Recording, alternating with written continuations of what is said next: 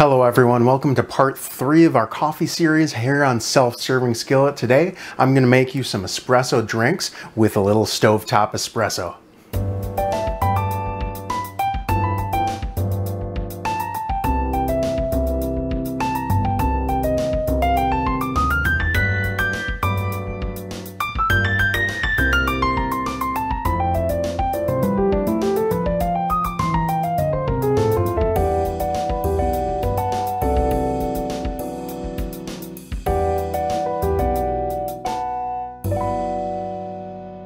So instead of weighing out my beans like I did last time, which I highly recommend, I just filled this entire chamber up with beans and ground them all up to a pretty fine setting. You don't need to go espresso fine because we're spending more time extracting than with a pull of espresso, but you still want it reasonably fine. This Bialetti Moka Pot has 3 chambers: the water chamber, the grounds chamber, and then what will eventually be the espresso chamber. And I'm just going to fill my grounds chamber all the way up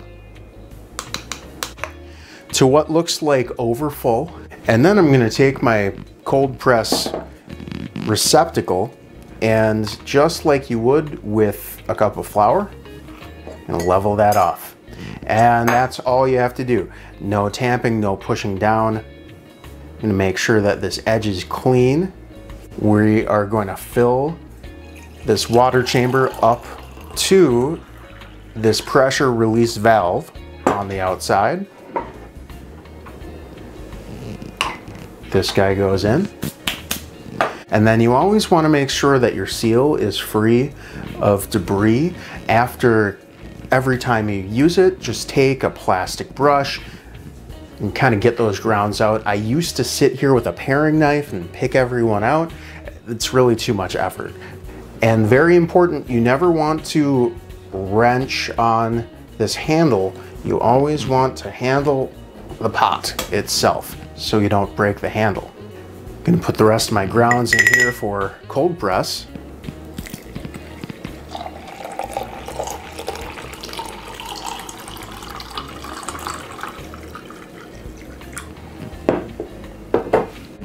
And let's set that right here in the sun. Make that just like sun tea. And then this goes right on the burner. First, I'm going to make sure that this is centered over my burner. I have an octagon right here, and I have 8 little tines sticking out, so that makes it very easy to center my Moka Pot. I'm also going to get some milk going because we're going to make some steamed and frothed milk espresso drinks. And I'm only really looking for about a cup or 250 milliliters. And I want medium heat for this guy and low heat for this guy. Now, milk will break and become burnt tasting after about 150 degrees Fahrenheit or 65 degrees Celsius, so I very much recommend getting yourself a thermometer. The Bialetti Moka Pot for me has been a lot of trial and error. When I bought this, I actually thought that I was purchasing a stovetop percolator. So when I talked to Andrea from Spella Caffe about how to best use his Rossalina espresso, Bialetti Moka Pot was top of the list, and he gave me a few more pointers from what I was doing. And one was to leave the lid open until the espresso starts to come out and has reached about the bottom of the spout. At that point, we can close it and kill our heat. Our milk is almost ready to come off, and I want to address our bubbles.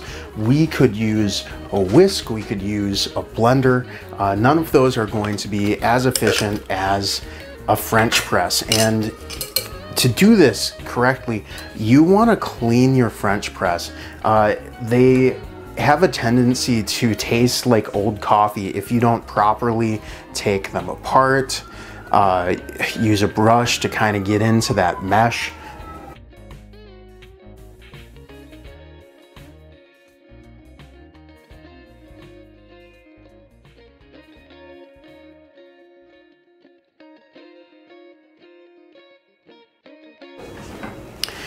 I'm not going to put this all in here, maybe just about a quarter of the way up.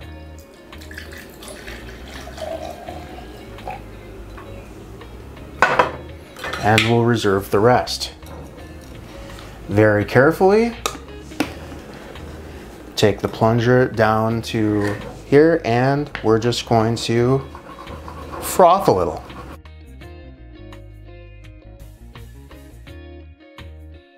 And 20 or so seconds is all that you need.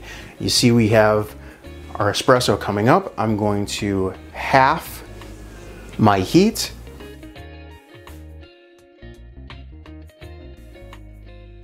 And now I'm about to the bottom of the pour spout, so I'm gonna close my lid, kill my heat, and I'll see you over here for espresso drinks.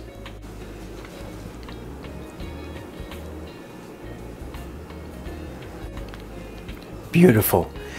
Let's taste it.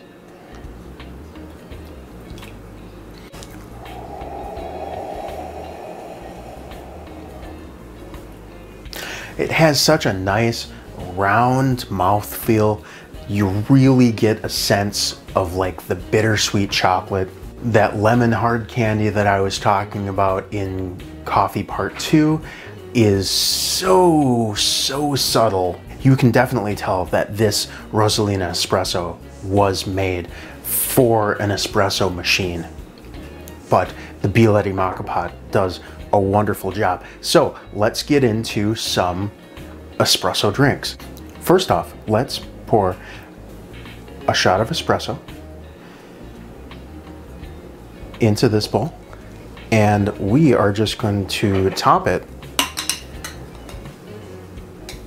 with a little bit of foam.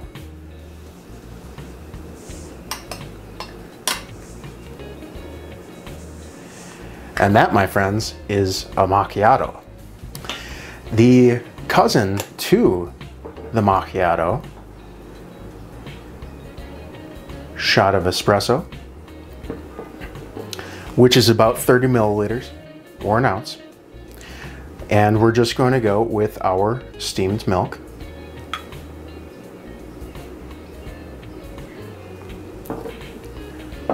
Cortado.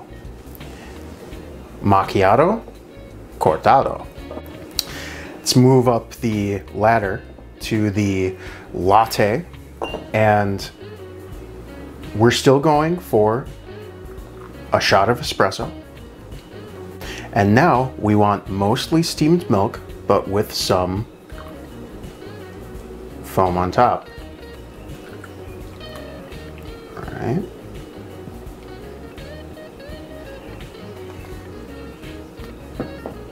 And for this next one, I'm actually going to make myself a little more foam.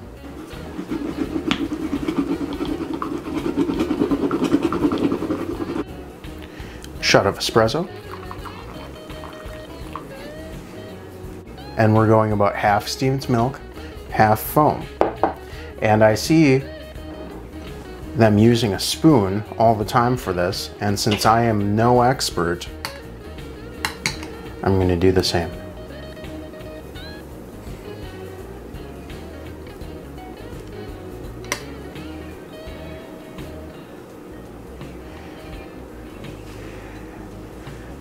And there, instead of something impressive, I've made a construction site or a black hole or something. So there you go, stovetop espresso, and a couple different ways to use it.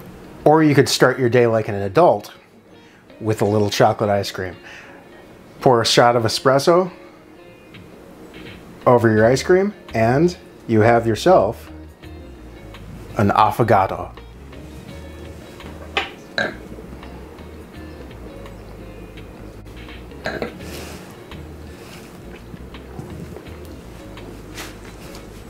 That's amazing.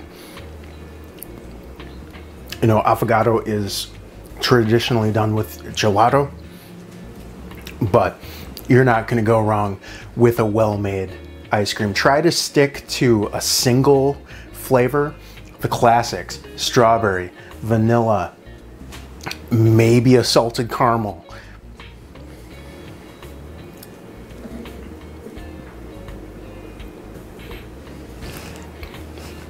And that has everything I want. There's so much balance.